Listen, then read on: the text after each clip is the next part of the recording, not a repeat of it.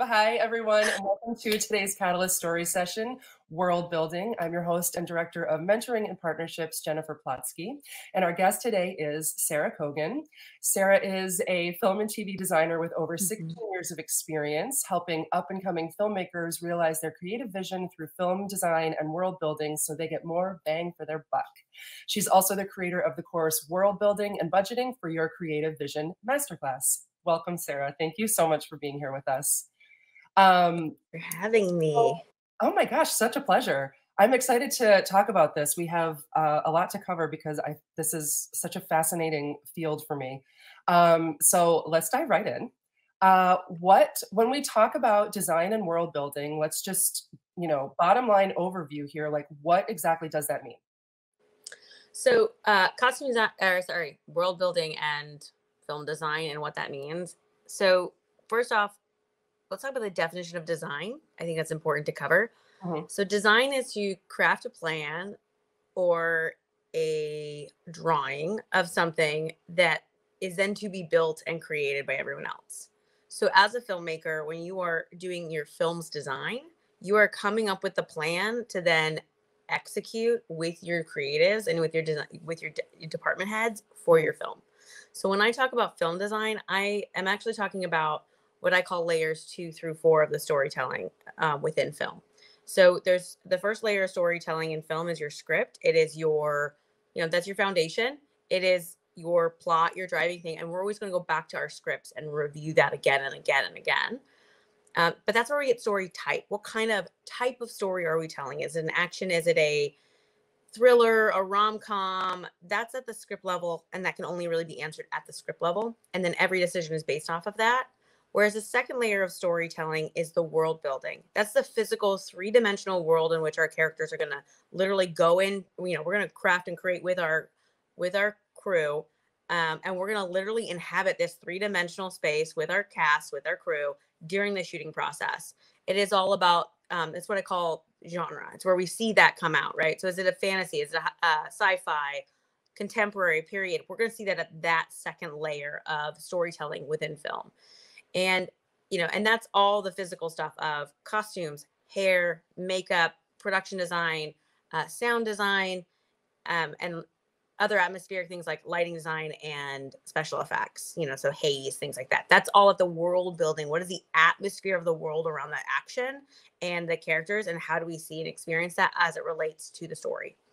Then the third layer of storytelling within film is our actual filming process itself, where we're going to take this 3-dimensional world that we've created and we compress it into a 2-dimensional image. And right, so we're going to literally take out a dimension, and then that one is literally all about how we see and experience the characters through the camera lens and their world. It's about revelation of form.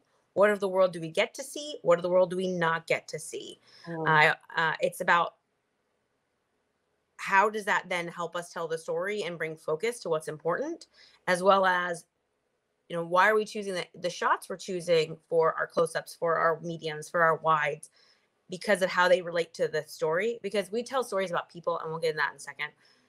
And so it's about our audience's relationship to the people and their world in order for the audience to understand the context of the story. Then the fourth layer of storytelling is the assemblage. And that is the editing process, right? We're going to literally take everything we've created during the filming process, and we're now going to put it together in a way that creates relationships, and it's about juxtaposition and how are we moving from one place to the next. And so when I talk about film design, I'm literally meaning every aesthetic decision that you possibly could make in a moving image from layers 2 through 4. That is the entirety of film design. And oftentimes when I talk about it, people think that I mean film design is solely and strictly the physical environment around the characters. And that's just one piece. And when we break it out and we look at those 4 layers, you can realize that the script is going to have its ebbs and flows as it does. And the world around the characters that contains the action has its storyline that supports that narrative below, right, of the first layer. And then the camera does the same thing. And then the editing does the same thing. They each address story in a very different way. and also in a very similar way. They all utilize the 5 tenets of film design, which is color, line and form, texture, scale and space, and movement. And so they just address them slightly differently at different spaces.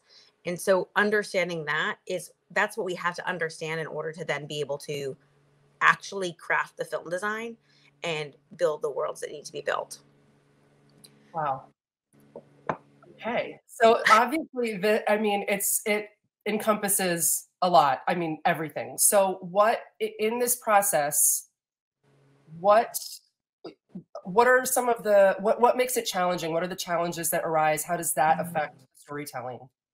Yeah, that's a great question. So thank you for that. I think the biggest challenge is, look, we just covered a ton of stuff, right? As part of what film design is. And if you look at a script, scripts don't tell you any of that. They don't tell you anything.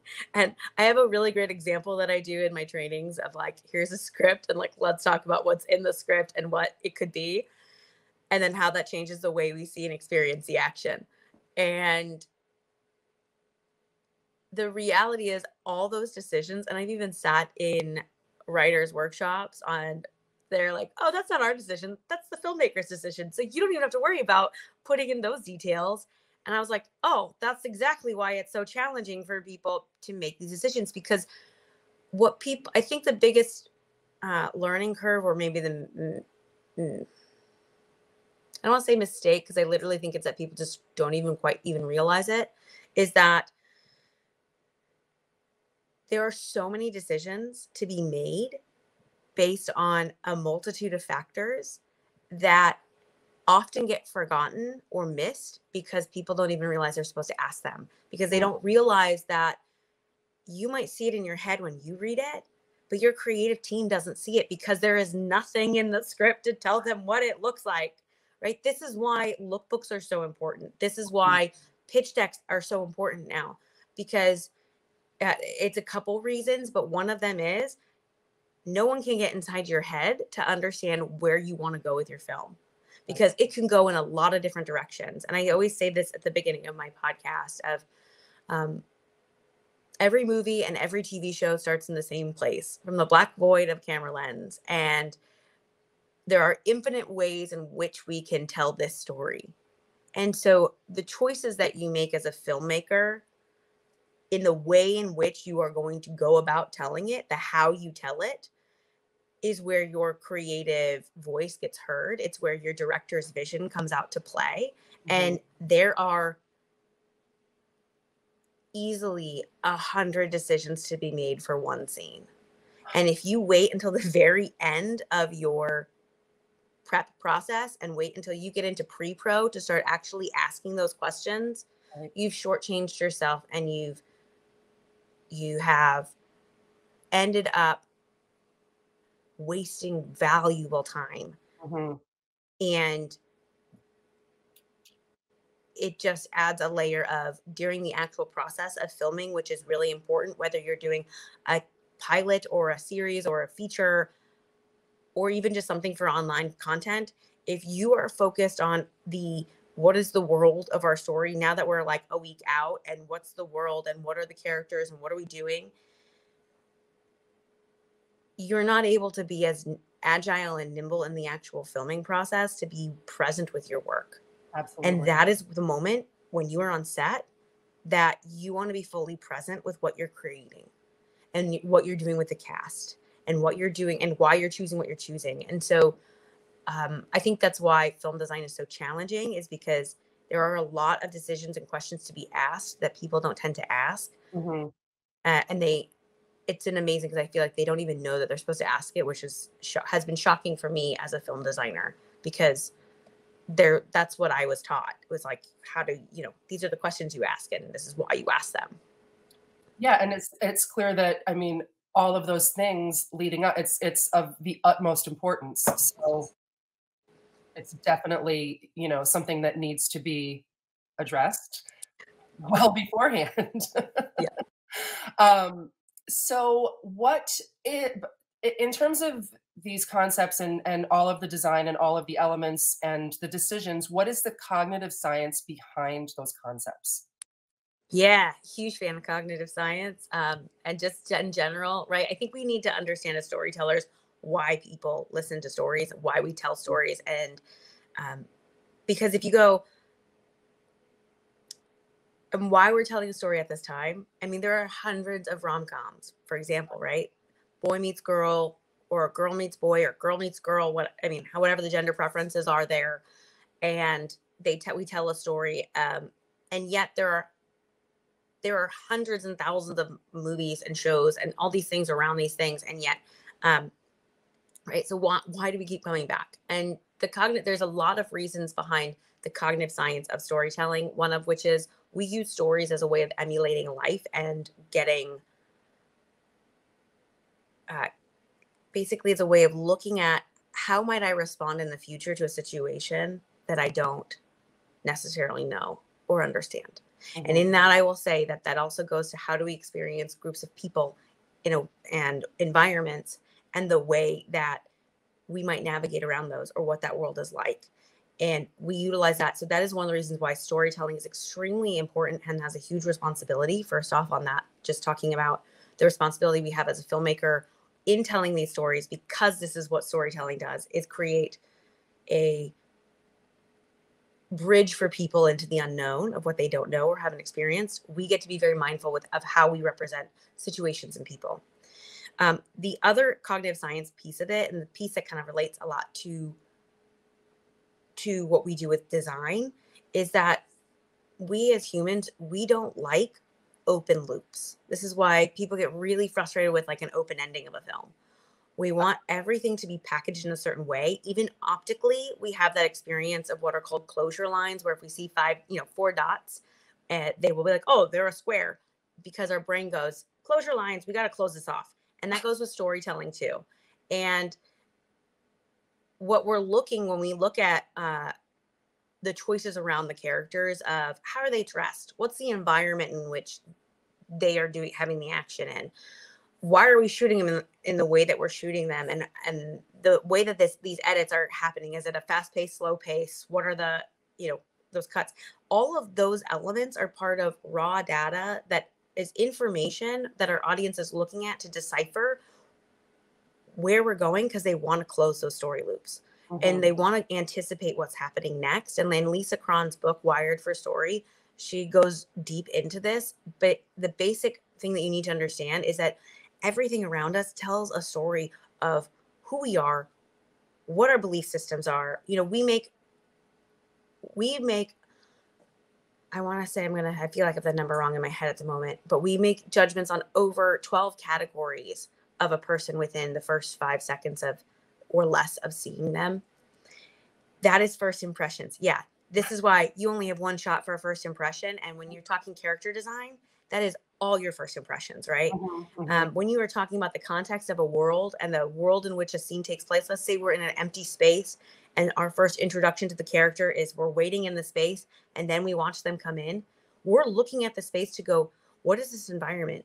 What does it tell us about the story, and who might be coming into the space and why? And those are all the questions our audience is asking without us ever putting a single word on the page. Yeah. Literally, the scene could just say the line on the page is interior Joe's apartment. Yeah. And that is what we're starting to ask all these questions about. So that's the cognitive science behind what we do as filmmakers and what we do as visual storytellers that affects the way that our audiences perceive and see these worlds that we're creating. And so you want to start thinking about, why are we telling the story in this way? On a note on that, there's um, Laura Sicola is an executive coach for like speeches, and she did a TED talk on how to have a great speech where people remember your name.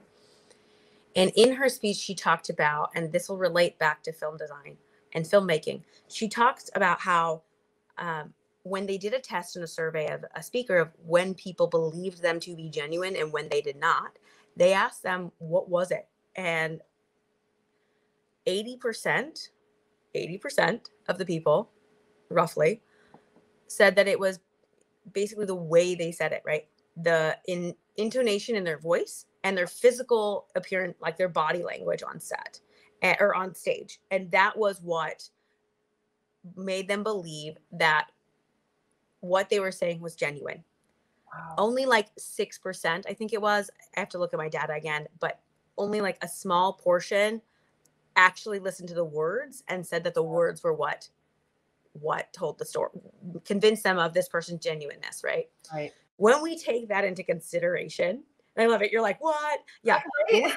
When we take that into consideration and we think about what, she says, oftentimes people sit and worry about every single line, right? In their speech, they go in every single line and then they wing the execution. The execution, the how you say it, is the most important part of the entire process of delivering any sort of story. Mm-hmm. And so when we take that into consideration and we think about the film design, right, those layers 2 through 4, that is literally the how you say it. You can have the most amazing script. It can have everything perfect in every beat and moment. And I will tell you from personal experience of working on multiple films where the script was amazing and yet the execution fell massively short. And that could be at any level. Yeah. I did one film that was heartbreaking. I knew what we caught on set. I was amazed. I couldn't believe it. And the amount of hard work that we all did because we believed in the film, and then seeing the edit and how it was edited because they didn't want to spend money on on an editor or whatever was going on. Yeah. The edit ruined it all. And the entire crew, and I haven't talked to the cast about it, but the entire crew, not even a joke, entire crew is extremely upset about what happened to their work. Right. And so, yeah. and the magic of what the script was got lost because it wasn't handled appropriately, right? So it is the how you say it that is a part of what matters in terms of making sure that the amazingness that is your story that you have spent months crafting actually gets heard and seen in the way that you want, especially because in film and television, we get one shot to shoot something. Yeah. We will never get an opportunity to redo it. Unlike theater, where if a playwright script doesn't work, they get to workshop it, they get to remount it again and change it. It can get better. Right. We don't get that opportunity in film and television. And so you really have to spend the time in advance thinking about this stuff before you start pulling the trigger, because it's so much about the way the audience is going to enter your story. Another piece of cognitive science behind that is that we believe in tangibility as people, and we need the worlds of our story to be tangible. And so in Lisa Cron's book, she talks about it for writers of prose writing. But if we think about it from our sense and we translate that into filmmaking, that's really then becomes what are all the aesthetic choices we're making and how do they serve the story from that? Wow. So actually, it's fascinating. And it segues perfectly into this next question, which is, how does this work impact the production budget? And I mean, from pre-production, before pre-production, through production, and post-production. Yeah, great question. So the way that this work impacts your budget is in a couple ways. So one, my experience has been most indie films actually don't know what they need monetarily to make their film happen. And they go, well, this seems like this should be enough. Right.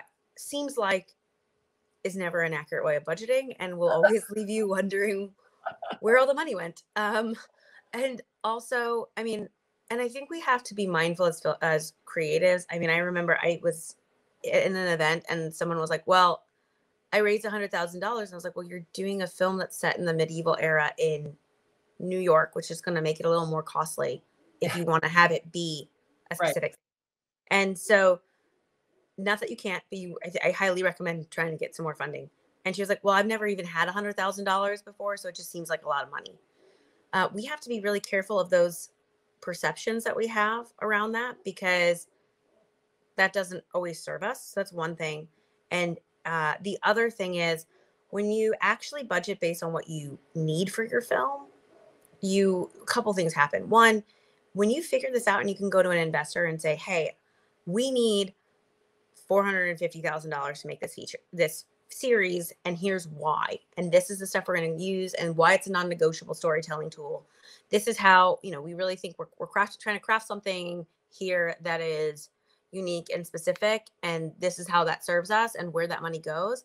People go, oh, okay.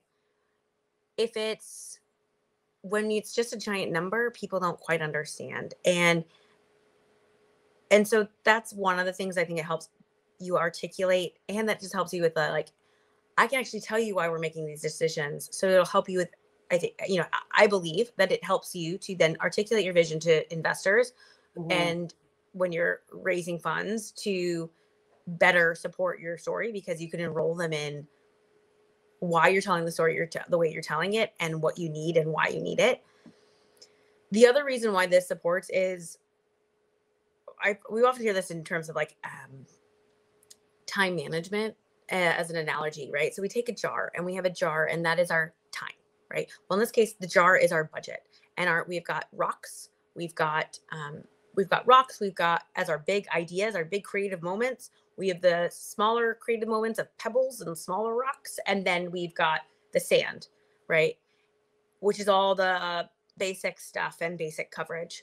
If we take that sand and we fill our jar with the sand first, we have nothing in our jar, our creative jar and our creative budget, to set us apart as filmmakers, right? We're budgeting for all cases, which is great, but then also you don't allow yourself room for the things that are special and unique about your story.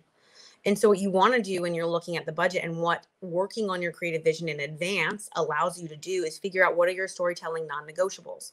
What are your 5 moments or in your pilot that must be told in a specific way in order to really sell that moment, right? And then when we come from it at that point, we go, then we're filling our budget with what do we actually need based on the story, and go, okay, these are our 5 most important moments. Here's what those need financially to make happen. And then we go, okay, what do we have left? All right, well, we've got room for a little more, so we can start putting in some of the other bigger ideas, and then we can put in the sand that fills in, and we'll continue, right? All of that will just kind of fill in the space between. And again, if we think about, how you tell the story is what people listen to, and you want to tell stories that set you apart from everyone else, right? You have to come from it from the story's perspective of what's the most important moment in the story, and then put your budgeting and resources towards that. Because spending $15,000 can be done in a lot of different ways. Yeah. And if, on a film that I did actually in Minnesota, up by Duluth, nice. I did, coming out, I think 2023, very excited. In this film, there was a character that was really important to the storytelling. And there was a coat that I designed from scratch and had built. I spent 25% of my entire budget on this one character. There were much more than 4 characters in the story and 4 outfits. I spent 25% on this character because it was about the storytelling impact of that design.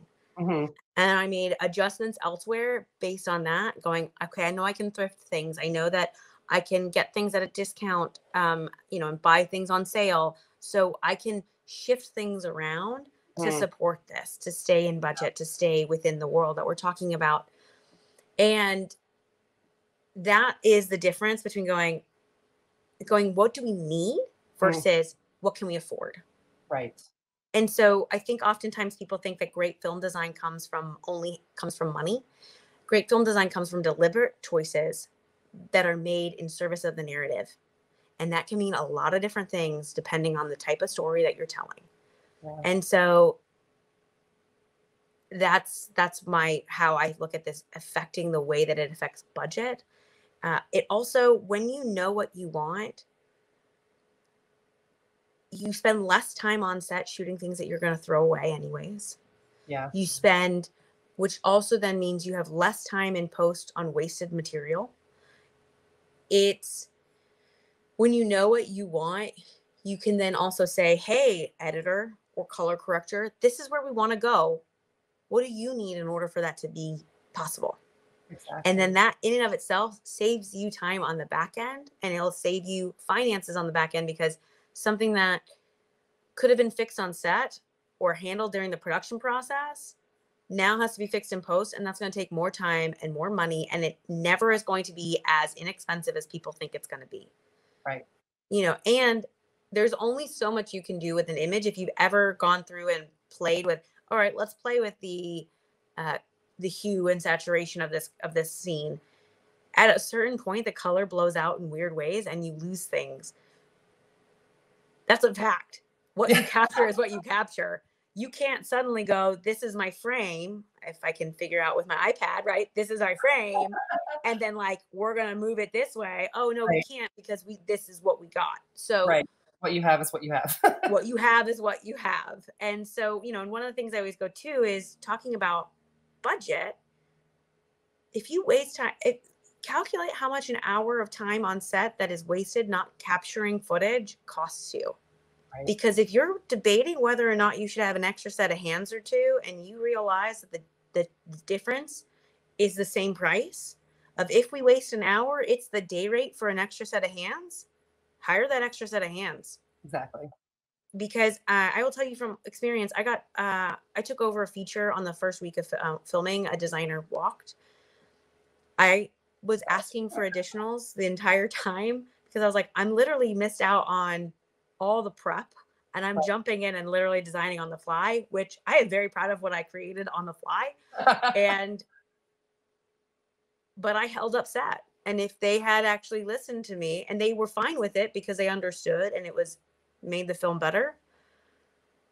But if they had listened to me, they would have saved money, and we wouldn't have wasted time. We wouldn't have been waiting on certain times, because I would have had somebody who was able to dedicate their entire time to building and altering the things that needed to be built and altered, because this film was very much a custom build film.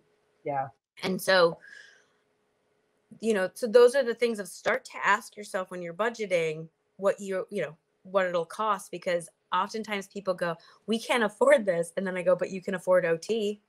So if you've budgeted in for an hour and a half of OT every day, or 2 hours of OT after the 12, right? Then if you have something that could, if hiring one person saves you that hour and a half of OT, that is worth it. And so that's the stuff that I go, those are just some of the ways. And when you know what you need, and one of the things I cover in my course is, how do you actually look at making sure you have enough crew on the day, and to be ready for when your people are going to say, hey, we're going to need an extra set costume, or we're going to need an extra hair person, or we're going to need an extra makeup person, to get people through the works. Because look, I'm a firm believer that when you're on set, the thing that you want to focus on is the image you're capturing and the performances that you're making.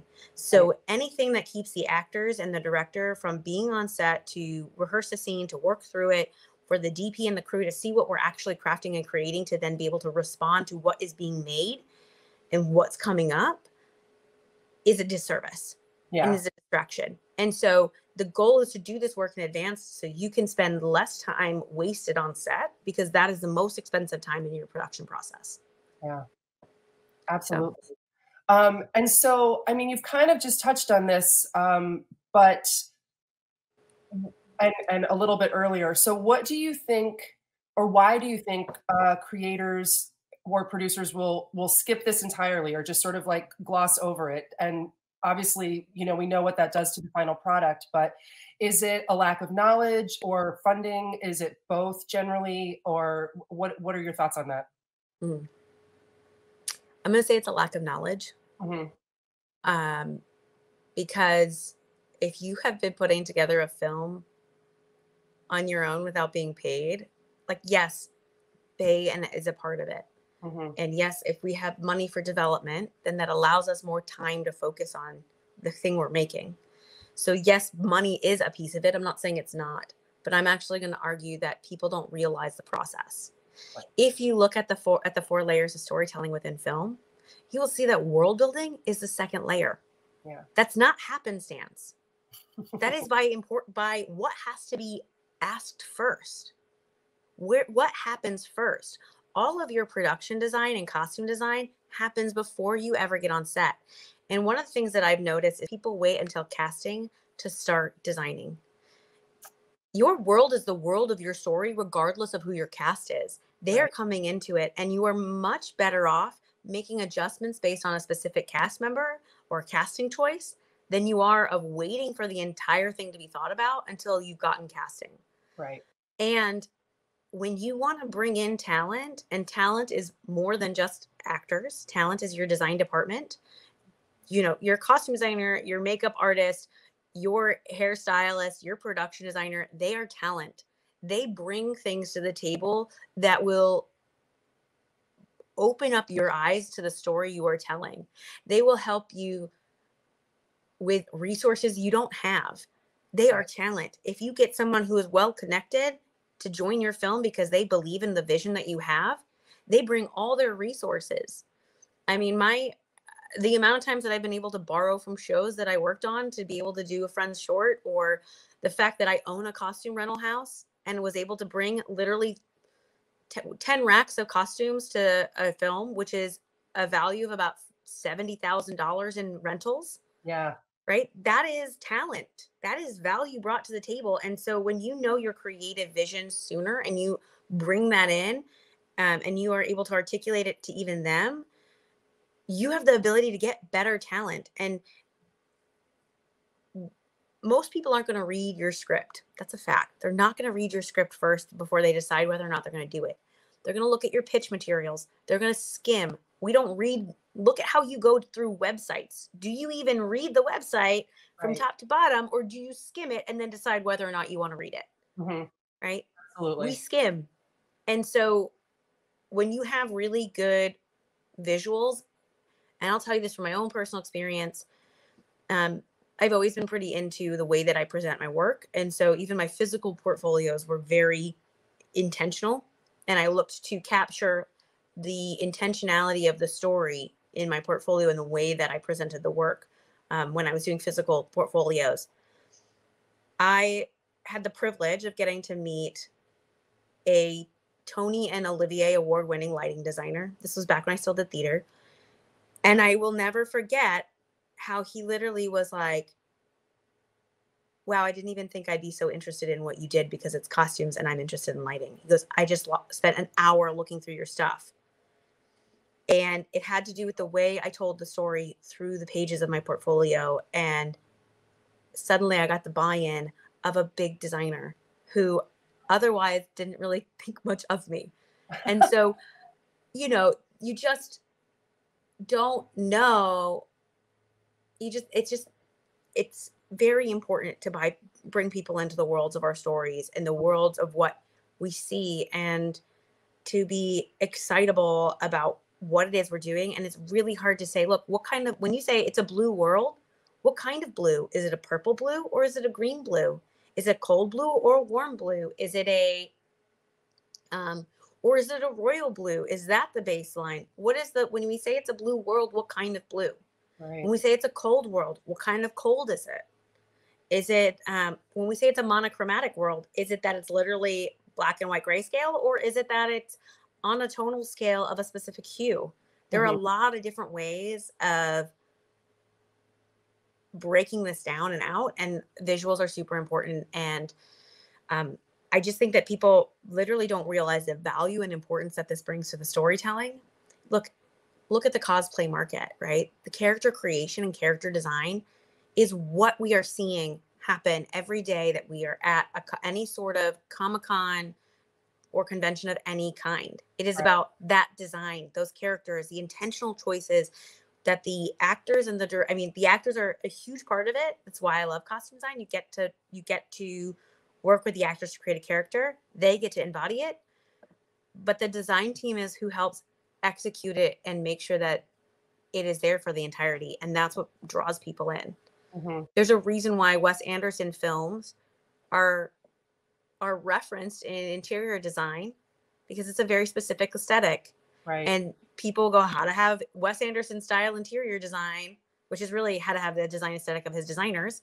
But to have that style, and how to make that happen in your house, right? That is about drawing people into our stories and connecting with them in a way that brings our stories into our cultural existence. And I think that's really important, because we exist. Last part on this, I always tell people we're echoes of the past that reverberate into the future. We exist on a continuum as filmmakers and as creatives. And so we are influenced by what has come before us, and we will then go out and our work will reverberate. We have no idea how or why or when it will affect people, but it will. Yeah. And we are a part of that. And so being aware of that, I think, is also really important. Yeah. I'm so glad to sort of be shedding light on this, because it's clearly such an invaluable process and part of, the world of creating. And it's just, I'm glad to know, and how much it can inform what you do, and doing the work ahead of time can ultimately help you in the long run. And, in all aspects, in terms of your budget, in terms of the story, in terms of all of these things feeding into the whole, like how invaluable this process is. So that said, so thank you. And also, is this, kind of what we were just talking about, like why people sort of skip over this, or why they don't that they don't have this knowledge, or that they don't have, this understanding? Is that what prompted you to create your masterclass, or was it something else? And obviously, your love of what you do. I mean, yeah, I do love what I do. And so that's part of it. But it's really the fact that it's missing from the industry. Mm-hmm. When we look at the information that's both online and through film schools, what they teach you is, here's the technical of how you can use a camera. Here is what here's what it means to be a director, sort of, because again, they don't teach you about design, and your job as a director by definition is to delegate, right? You are directing the conversation. You are directing the choices. And so the fact that they don't teach that is a problem, right? But film schools focus on the director, the producer, the writer, the cinematographer, and the actor. That's it, right? Which is basically everybody above the line. Right. And what we're missing then is all the understanding of what actually goes into crafting the world. And there's this mentality out there that there's two different mentalities. One of them is that you're not going to have but money, so it isn't worth teaching you in film school. So there's no valuing of it on that level, which is a huge, oh my God, huge. And this is where I get really upset. It's a huge undercut for film in early career filmmakers. Because here's the reality. We just talked about the cognitive science behind world building and storytelling and why it matters, right? Just a few minutes ago. By saying that it doesn't matter, and I'm not even kidding you when I tell you that I've been in film school grad programs with in conversation to guest speak on this, and people go, well, they're getting ready to do their thesis film, but there's only a couple people in it, so it's really not that big of a deal. They don't need designers. It's a small film. And I'm like, what? Wait a second. No. Okay. Here's why. This has nothing to do with my own personal opinion of why I think what I do is amazing and valuable. This has to do with literal cognitive science. Right. What you're doing and what they did is undercut the entire filmmaking process for these filmmakers. Because the reality is, film design is not a luxury, especially world building. It is not a luxury. It is a part of creating the visual the context of the story, the unspoken context that tells our audience where we are, who they are, what their these characters' relationships are to one another, what their relationships are to the world around them, based on their design and the world's design and the way we show it through the camera. That is not throwawayable. And when you are the director of a film and you cannot, or producer, and you cannot afford to hire the experts, you are still responsible to craft that world. Right. So not knowing is not an excuse to not do it. Or not having the team is not the excuse to not do it. Right. And if you want people to be engaged in your stories, we connect to worlds that are tangible. That is a cognitive science fact. It has nothing to do with my opinion. It has everything to do with the science. Yeah. And so when we understand that, you go, this isn't invalid. This is important information that we have to then look at and learn and understand. And I started writing my own stuff because I wanted to tell stories and I wanted to go into worlds that I was interested in. And that was what it was. I wanted to tell stories in worlds that made me excited. And I started meeting filmmakers, and they would tell me how they didn't even know how to start the conversation. So, back in 2014, 8 years ago now, I started telling people, well, you got to put together a lookbook. You got to start thinking about your world because it'll inform the story you tell, because they're intertwined. Right. And it became this kind of double-edged thing of filmmakers telling me, well, no one's ever taught us this and we don't know how to go about this conversation. And designers going, I don't understand why filmmakers don't understand how to talk to us. Right. And I was like, well, they don't know. They're telling me they don't know. And you're telling me that you don't understand why they don't know. So clearly this information is missing and we have to put this into the world. And so that was what prompted me to make my course. Right. And it is very much a step-by-step, like all the questions you might ever have to ask about a world, you get with it.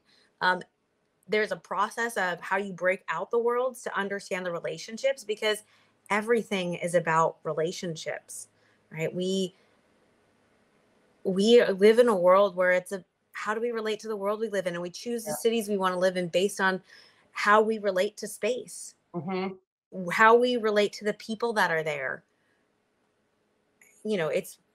We can go into like how that's part of the way that our country's becoming siloed in certain ways, because we move to places based on the cultures that's there and the way that it allows us to be in the space, right? If you don't like driving, you're going to live in a city like New York or Chicago or San Francisco where there's public transportation and you can walk.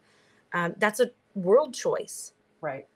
And so those are just some of the, we live in this. And so I think it also then gets overlooked because it seems so obvious, and then even though it's not. Right. Absolutely. So to finish it off, what is the number one thing that people need to know to effectively world build? Just the top. I really thought I was going to have a different answer for this. I will say, when I was thinking about the questions, I was like, I know what this answer is. The number one thing to effectively world build is to ask yourself what's actually in the script. Not what you think is there, not what you want to be there, what is actually there. And then how do you serve that? And I always tell people there are three most important questions to ask. Why this story at this time for this audience? What is it that you want them to take away from this? Is it an understanding, a new perspective, a sense of hope? Whatever it is, be really clear on the intentionality behind this. And then why are you interested in telling this story? What is it about this story that piques your curiosity and your interest? There's been a lot of conversations about passion versus curiosity. Passion ebbs and flows. Curiosity is consistent. And when we stay curious, it allows us to explore and we'll find other answers. And so it's about, and the other thing is, every project is its own thing. So we have to come at every film and every show with the beginner's mindset. And there's some brain science behind that. When we say, I don't know, our left and right brain, they don't typically communicate back and forth until we're in a place of curiosity, right? So if we've ever walked into a room and we're like, all of a sudden you feel like all your senses go up because you're like, I'm at a networking event and okay, who's here? What's here? Like, I gotta get my groundings, and you're like, oh, my brain's on fire, and you can feel everything, paying attention to everything, right? All your senses are heightened. That's because your left and right brain are coming from, okay, what's going on here? And so they're talking back and forth. As soon as we say, I know, or you can even experience this, right? When we walk into a restaurant to find our friends, everything's going off. And then as soon as we find our friends, our brain shuts down. That is that moment when the conversation between the left and right brain sever.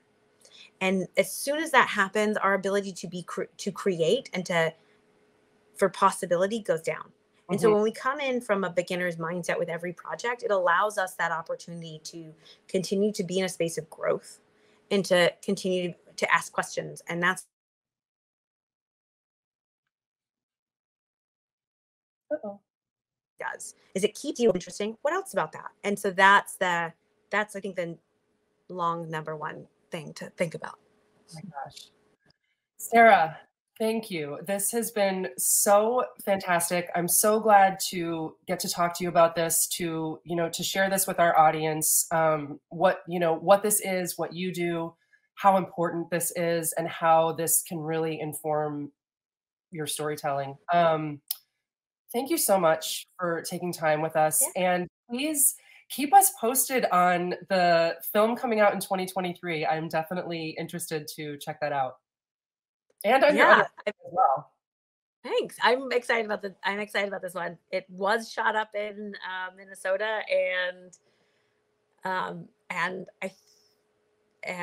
it was a great experience. So I have a very big love for Duluth and that area. So I'm like, anyone listening, please go up there, go shoot up there. It is awesome. It really is. It's such a gem. It's incredible, and I can't wait for more people to realize that and to get up there and make their stories. Yeah. Well, thank you so much. I won't keep you any longer. I appreciate you being here, and look forward to talking to you again. Thanks. Same. I love this. This is awesome. Brought to you by the Catalyst Story Institute.